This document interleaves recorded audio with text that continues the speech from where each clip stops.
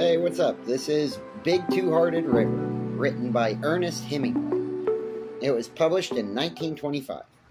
This is part one. It is a two-part short story. The train went on up the track out of sight, around one of the hills of burnt timber. Nick sat down on the bundle of canvas and bedding the baggage man had pitched out of the door of the baggage car. There was no town, nothing but the rails and the burnt-over country. The 13 saloons that had lined the one street of Cinny had not left a trace. The foundations of the Mansion Hotel stuck up above the ground. The stone was chipped and split by the fire. It was all that was left of the town of Cinny. Even the surface had been burned off the ground. Nick looked at the burned-over stretch of hillside, where he had expected to find the scattered houses of the town, and then walked down the railroad track to the bridge over the river. The river was there. It swirled against the log spiles of the bridge. Nick looked down into the clear brown water, colored from the pebbly bottom, and watched the trout keeping themselves steady in the current with wavering fins. As he watched them, they changed their positions by quick angles, only to hold steady in the fast water again. Nick watched them a very long time. He watched them holding themselves with their noses into the current. Many trout in deep, fast-moving water, slightly distorted as he watched far down through the glassy convex surface of the pool. Its surface pushing and swelling smooth against the resistance of the log-driven spiles of the bridge. At the bottom of the pool were the big trout. Nick did not see them at first. Then he saw them at the bottom of the pool. Big trout, looking to hold themselves on a gravel bottom in a varying mist of gravel and sand, raising in spurts by the current. Nick looked down into the pool from the bridge. It was a hot day. A kingfisher flew up the stream. It was a long time since Nick had looked into a stream and seen trout. They were very satisfactory. As the shadow of the kingfisher moved up the stream, a big trout shot upstream in a long angle, only a shadow marking the angle, then lost his shadow as he came through the surface of the water, caught the sun, and then, as he went back into the stream under the surface, his shadow seemed to float down the stream with the current, unresisting to his post under the bridge, where he tightened, facing up into the current. Nick's heart tightened as the trout moved. He felt all the old feeling. He turned and looked down the stream. It stretched away, pebbly bottomed with shallow and big boulders, and a deep pool, as it curved away around the foot of the bluff. Nick walked back up the ties to where his pack lay in the cinders beside the railway track. He was happy.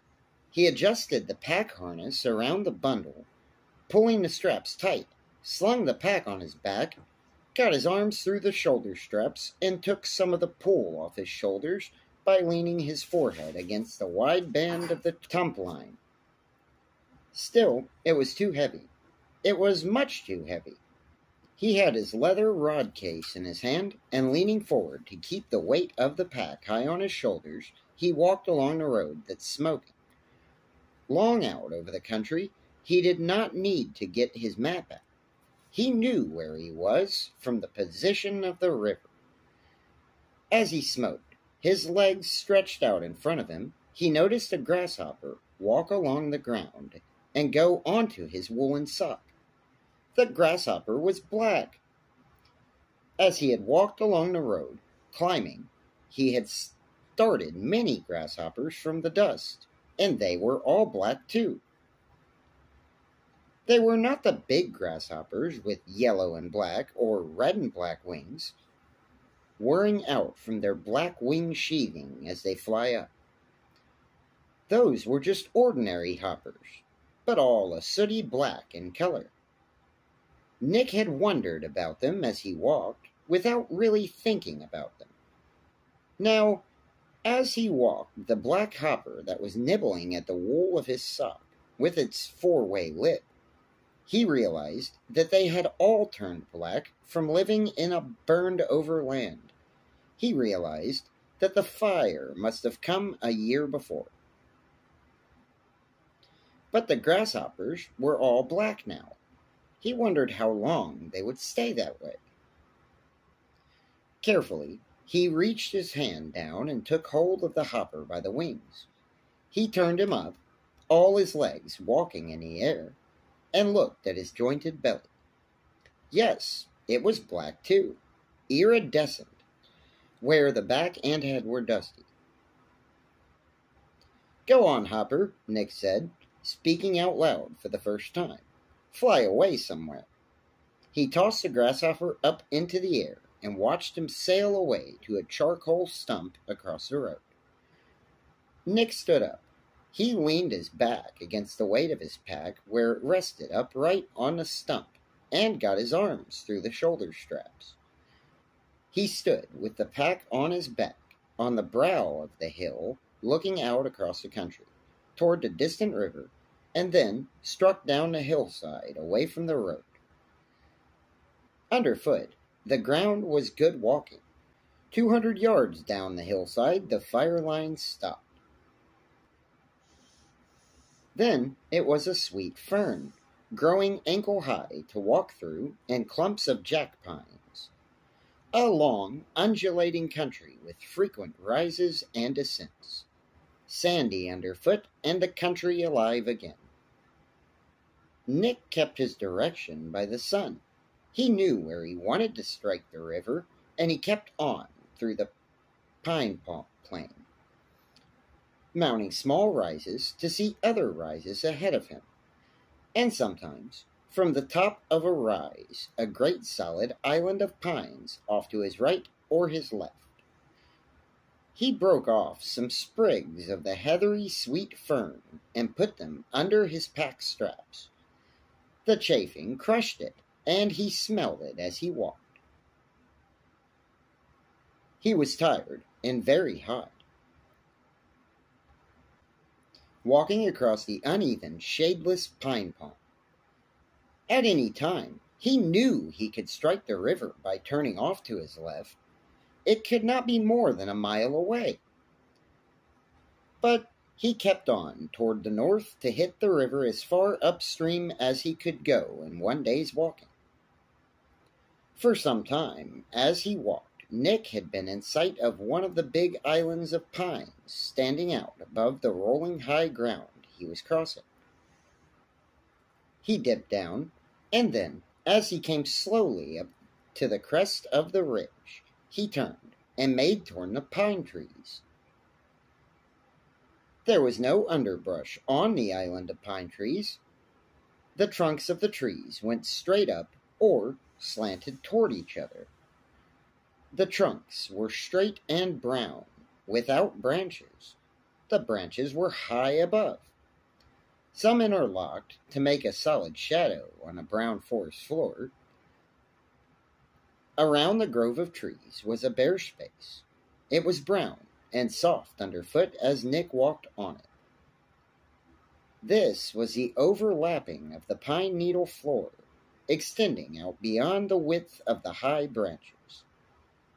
The trees had grown tall and the branches moved high, leaving in the sun this bare space they had once covered with shadow. Sharp at the edge of this extension of the forest floor commenced the sweet fern. Nick slipped off his pack and lay down in the shade. He lay on his back and looked up into the pine trees. His neck and back and the small of his back rested as he stretched. The earth felt good against his back. He looked up at the sky through the branches and then shut his eyes. He opened them again and looked up again. There was a wind high up in the branches. He shut his eyes again and went to sleep. Nick woke stiff and cramped. The sun was nearly down. His pack was heavy and the straps painful as he lifted it on. He leaned over with the pack on and picked up the leather rod case and started out from the pine trees across the sweet fern swale toward the river. He knew it could not be more than a mile. He came down a hillside covered with stumps into a meadow. At the edge of the meadow flowed the river. Nick was glad to get to the river.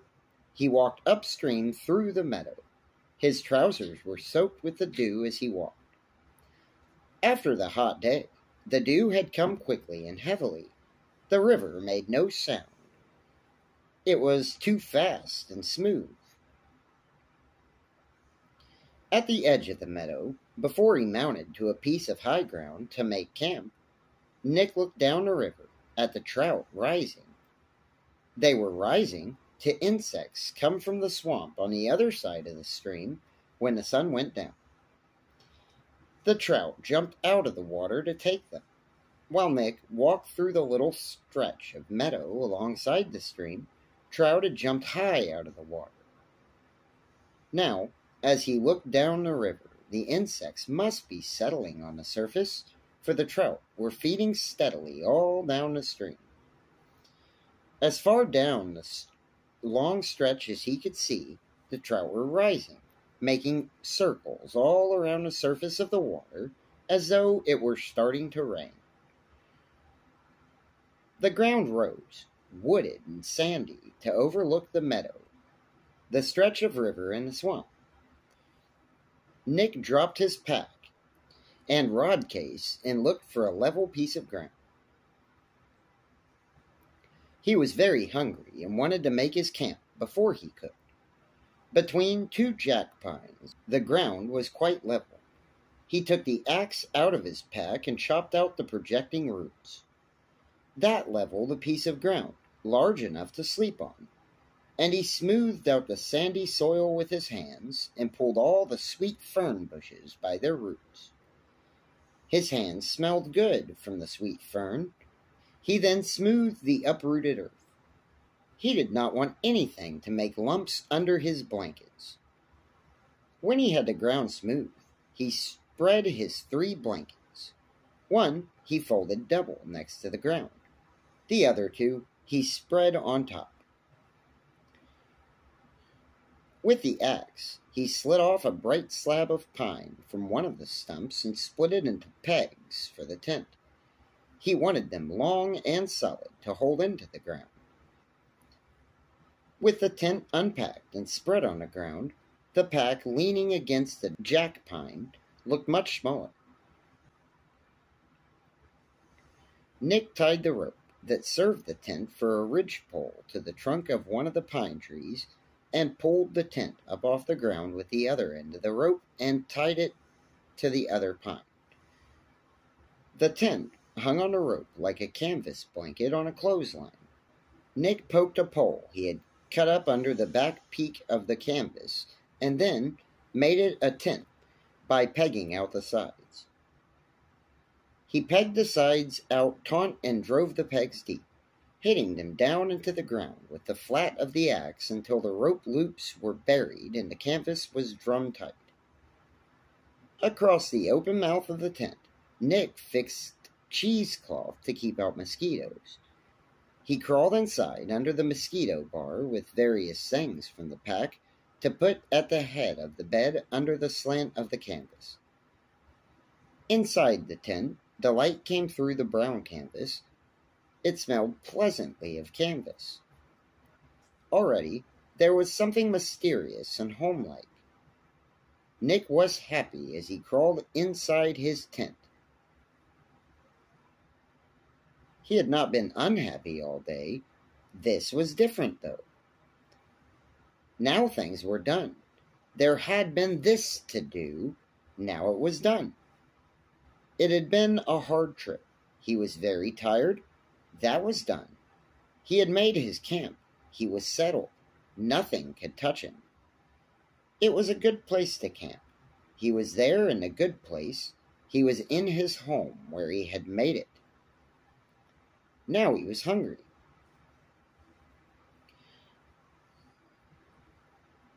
He came out, crawling under the cheesecloth. It was quite dark outside. It was lighter in the tent. Nick went over to the pack and found with his fingers a long nail in a paper sack of nails in the bottom of the pack. He drove it into the pine tree, holding it close and hitting it gently with the flat of the axe. He hung the pack up on the nail.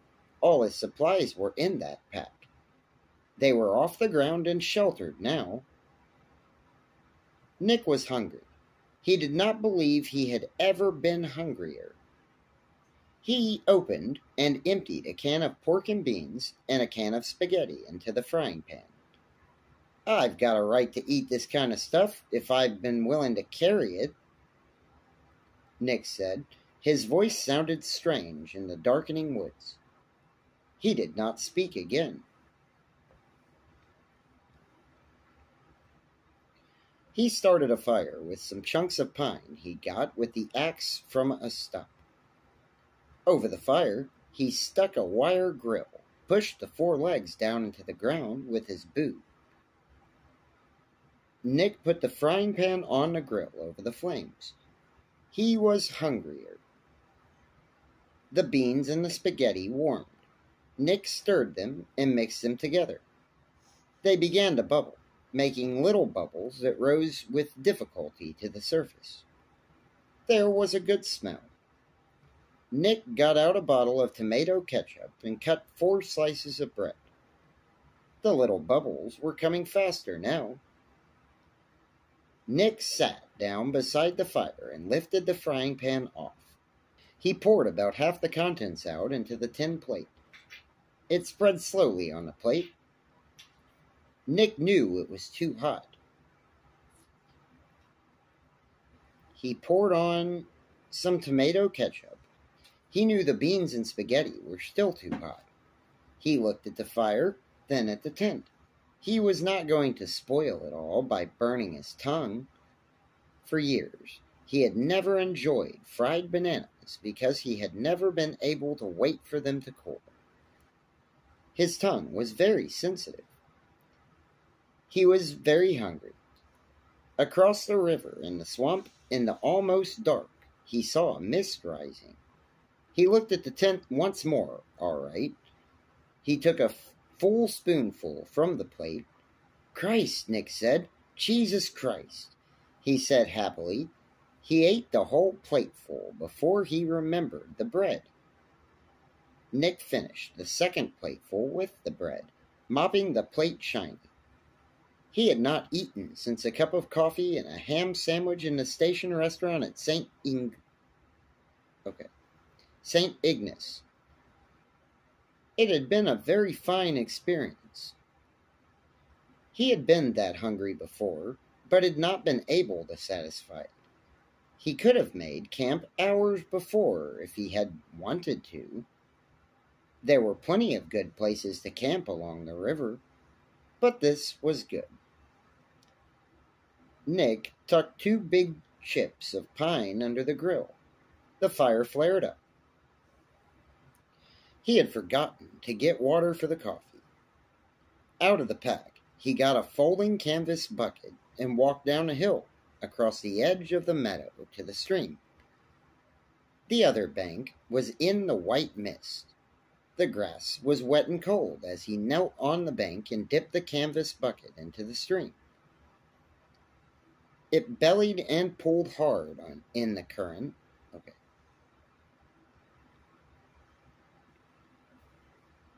It bellied and pulled hard in the current. The water was ice cold.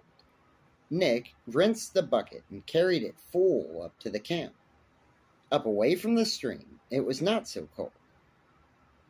Nick drove another big nail and hung up the bucket full of water. He dipped the coffee pot half full, put some more chips under the grill onto the fire, and put the pot on. He could not remember which way he made coffee, He could remember an argument about it with Hopkins, but not which side he had taken. He decided to bring it to a boil. He remembered now that this was Hopkins' way. He had once argued about everything with Hopkins. While he waited for the coffee to boil, he opened a small can of apricots. He liked to open cans. He emptied the can of apricots out into a tin cup. While he watched the coffee on the fire, he drank the juice syrup of the apricots. Carefully at first to keep from spilling, then meditatively, sucking the apricots down. They were better than fresh apricots. The coffee boiled as he watched. The lid came up, and coffee grounds ran down the side of the pot. Nick took it off the grill.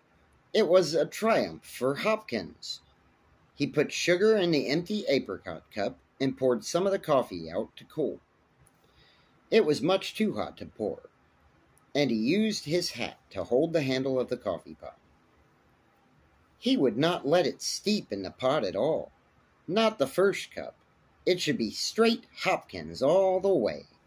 Hop deserved that. He was a very serious coffee maker. He was the most serious man Nick had ever known.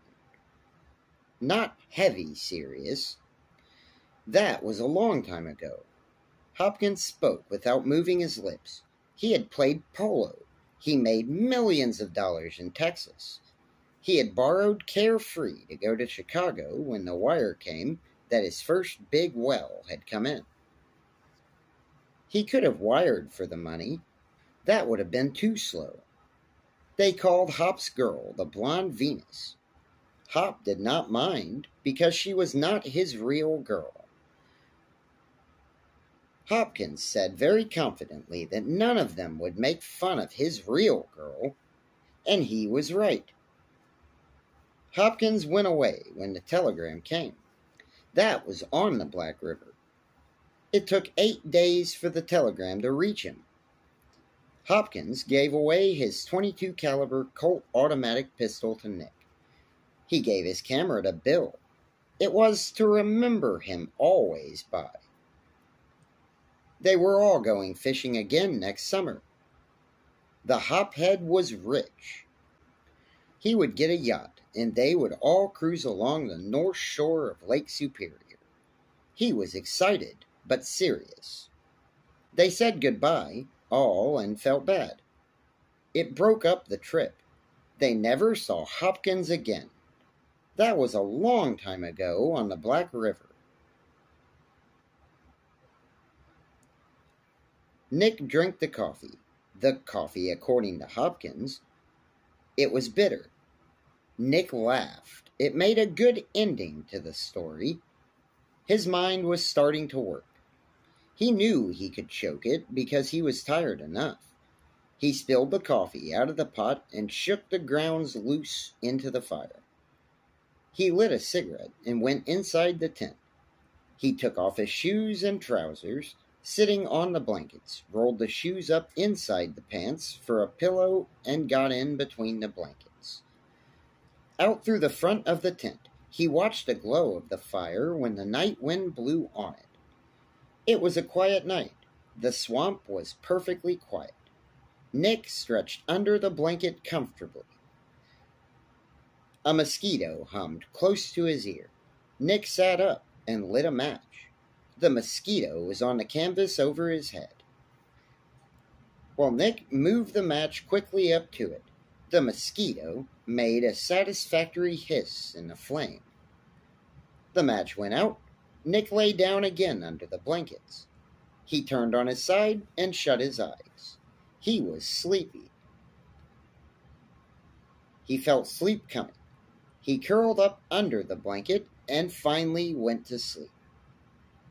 All right, thank you so much for watching. That was part 1. See you next time.